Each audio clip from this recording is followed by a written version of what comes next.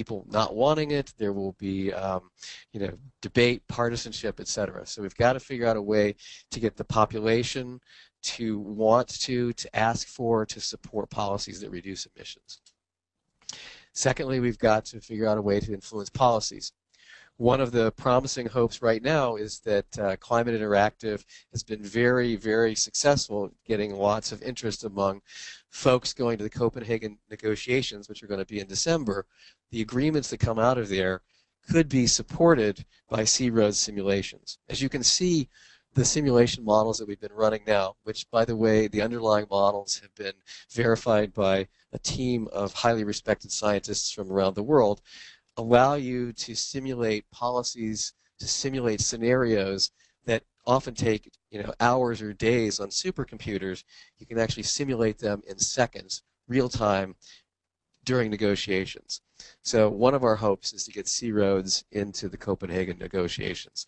Anything you can do to help in that area would be appreciated.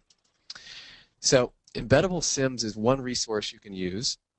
And again, I just showed the first sim, which communicates these 4 messages. It's very simple. There's another sim, which I'm now going to go into, which shows the potential of the C-ROADs, which allows you to test more sophisticated proposals than the 4 canned ones that we just did. So I'm going to go back into the web page here where we've embedded the CO2 dynamic indicator.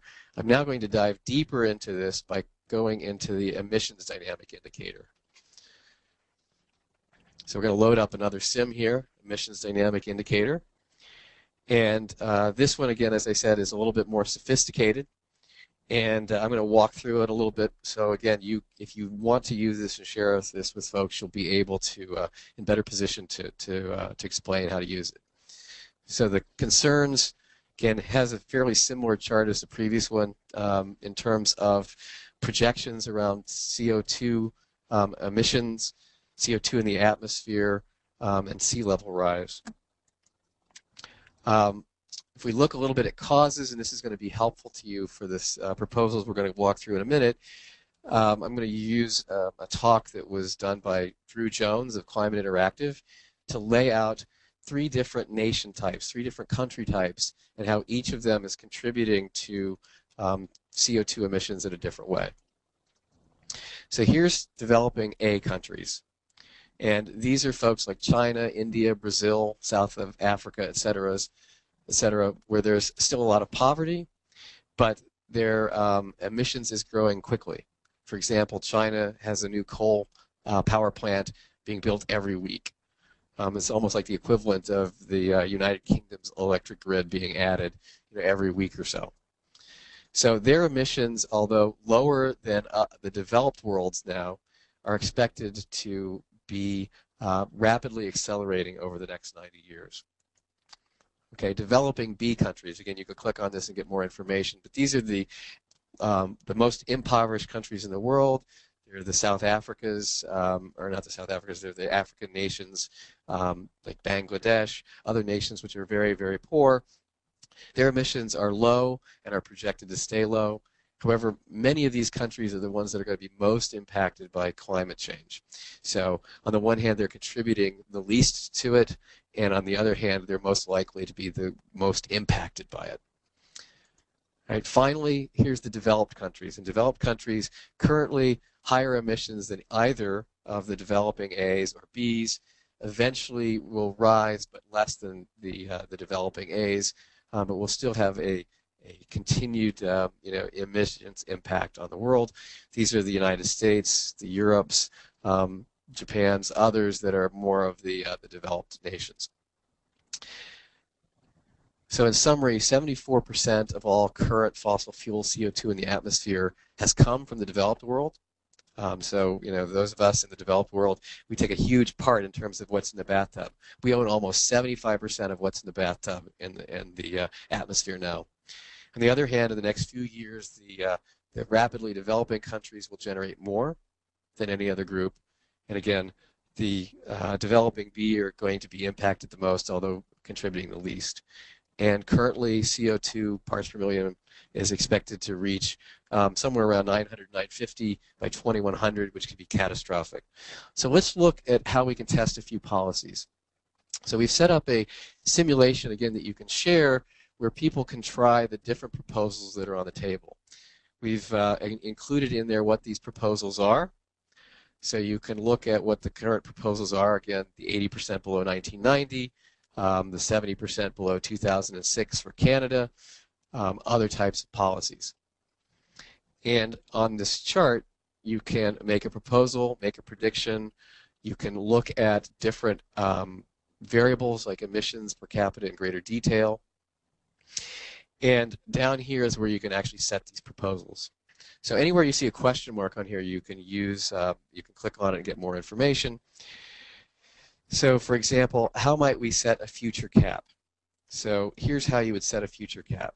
If you want to cap emissions for, let's say, the developed nations at 2025, you would type in down here, developed nations, 2025, hit the tab key. We'll leave it at 0 change percent. In other words, we're not going to change it above or below that 2025 level. We'll say we're going to reach that in 2025, so that's the year that it's going to start.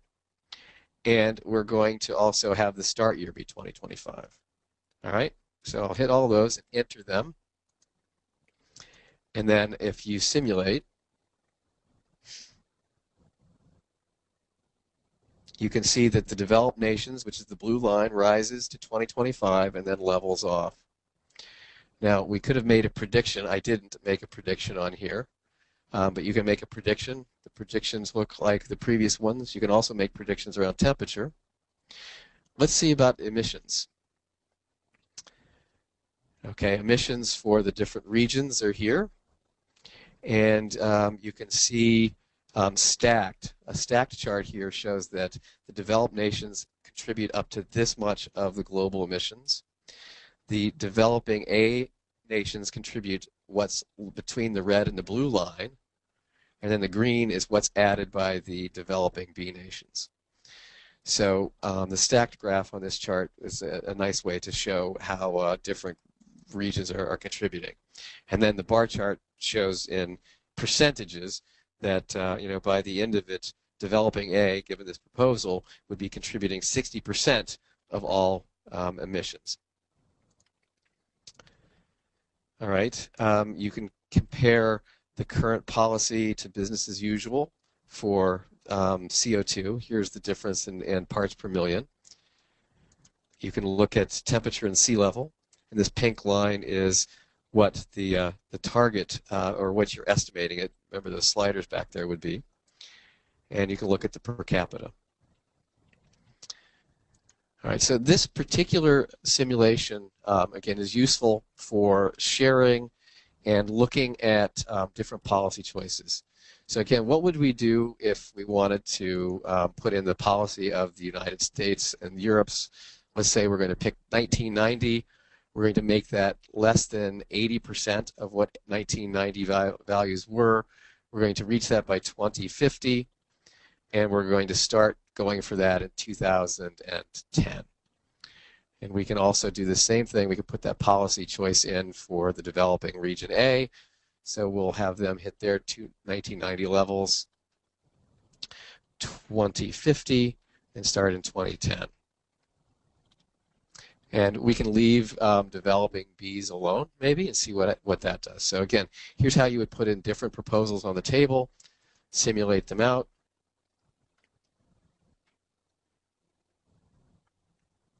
Okay, and now you can see the black line here is much lower than what it originally was and is actually nearing 400 parts per million.